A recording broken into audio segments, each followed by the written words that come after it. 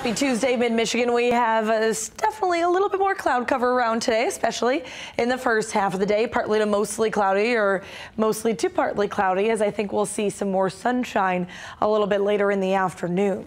This week, though, we are talking the mid-80s, a beautiful week temperature-wise, and definitely rain chances that will start to arrive for the weekend. You may even see a slim chance of some showers and storms in the overnight and early tomorrow morning.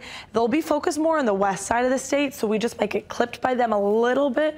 We'll have to keep an eye on them, but many of you staying dry and quiet overnight and right into tomorrow. Look at those temperatures. 84 on Wednesday, 84 on Thursday. Then we stay in the 80s for the end of the week and even beginning of the weekend. But a cold front comes through Saturday evening, and that's when we'll have the best chance for showers and storms, and then cooler temperatures behind that as we dip back into the 60s and 70s.